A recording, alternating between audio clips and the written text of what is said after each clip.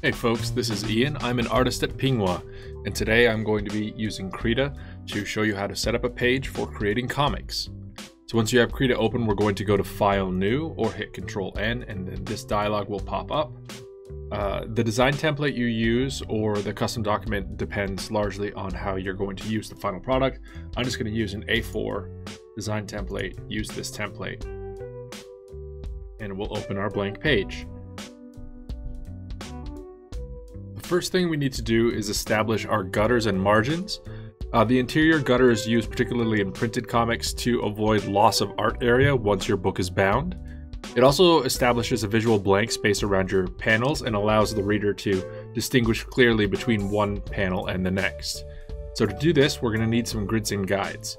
It's down here in my panel, but if it wasn't, I'm going to show you how to get it. We're going to go up to Settings, and we're going to go to Dockers, and just scroll down to see grids and guides, check it, and there it is. In your grid panel, you have some options. We're going to show the grid. We're going to turn on snap to grid, and you have different grid types you can choose. We're going to stick with rectangle. Your spacing here defines how wide your grid points are. I'm going to set this to 40 by 40. Oops. This is constrained here to constrain the proportions. If you want an oblong shape on your grid, you can just unchain that by clicking it. But by default, it is chained, so you'll link the top and bottom. Subdivisions are these dotted lines here. I don't need those, so I'm going to change that to 1 so we have none. 40 by 40 in an A4 makes a nice even division width-wise. And then at the bottom with main style and divide style here, we can change our subdivision and main line grid colors. They're going to go to guides. Again, you can change the line color. I have it set to this pink just because it's a bright color that's not going to appear naturally in my page. I'm going to turn show guides on and show rulers. This is off by default. We'll just turn that on. To add a guide, you're going to click in the bounds of the ruler, click and drag down. I'm going to drag down 3 from the top, 3 from the left, and 3 from the right. And at the bottom of the page, I'm going to go 3.5. Now this gives you a live page area in the center here that conforms nicely to the golden mean, which is a mathematical ratio that provides really pleasing compositions. And now that we've defined the live area of the page, we can turn off the grid. We're just going to unclick show grid, and we're going to lock those guides so we don't accidentally move them. And this is the point, make sure that you're on a new layer, not your background layer. This is a point where we can start sketching out our comic page. So I'm just going to take a standard number 2 pencil, and I'm going to draw in my scene. And I'm going to quickly sketch out the areas where I want my panels to be and a general layout. So I'll be back with that in a moment. Now I have my entire page laid out, roughly where I want my panels and what I want the content of the panels to be.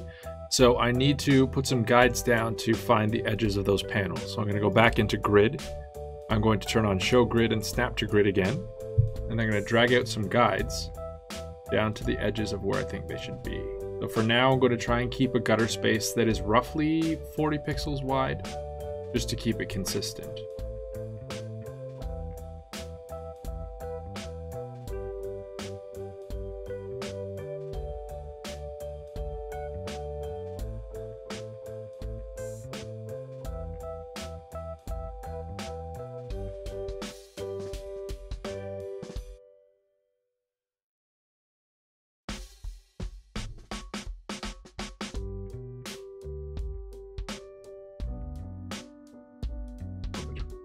Panels.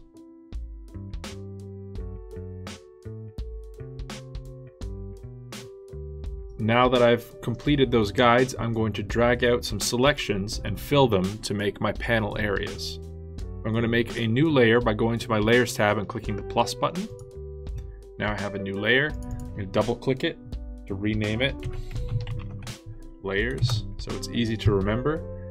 On the toolbar, I'm going to grab a rectangular marquee, and I'm going to go back to guides and lock those guides so I don't move them. I no longer need the grid, so I'll turn off show and snap. But I will keep on snap to guides and lock guides. I'm going to click and drag out a selection. So it fills the area. And I'm going to fill it with black. And then I'm going to cut in and reduce that. So to do that, you can hit D to make sure your default colors is selected. And you can go to edit and you can fill with foreground color or hit shift backspace. And it's just going to fill in a large black area. I'm going to hold shift and click and do this for the remainder of my panels. So when I hold shift, I'll get the little plus icon appearing in my selection tool.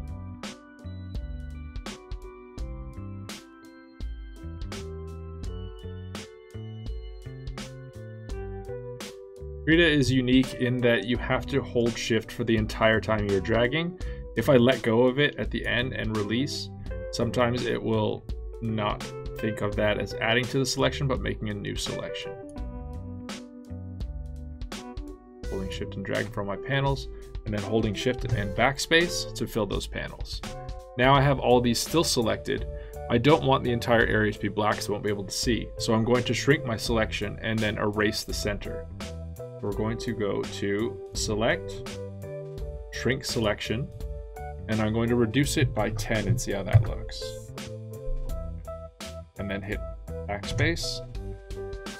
And now I have some nice big chunky borders. Actually, I'm going to use delete instead of backspace. Backspace will actually fill with the background color, which is white, which is why I can't see my background right now.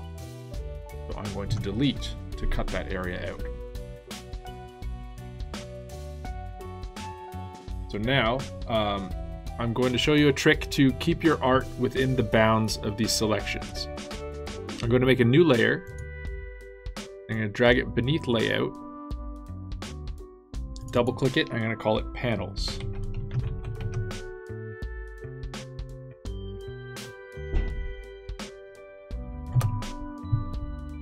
And now I'm going to fill this area by hitting backspace with white. And I'm going to, on the layout layer, I'm going to select the layout layer, and then I'm going to turn on inherited alpha. What inherited alpha does is restricts everything below. Right now it's restricting to the entire area of the page because I need to group this. So I'm going to click layout, and I'm going to hold shift and click panels, and then I'm going to hit Control G to group them. Now they're in a group, so anything applied to the layer only applies to the things within that layer. So the layout layer is taking the alpha or the transparency information from the layer below it, which is the panels. And because the panels only have visual information within these selections, everything outside of that selection is invisible. So now if I make a mistake in my drawing, it's going to not draw it outside the lines, and I'll keep nice, clean, empty margins. Now I can go back into guides. I'm going to unlock my guides. And then I can drag out, I'm going to hit Shift Control A to unselect, and then I can drag out these guides.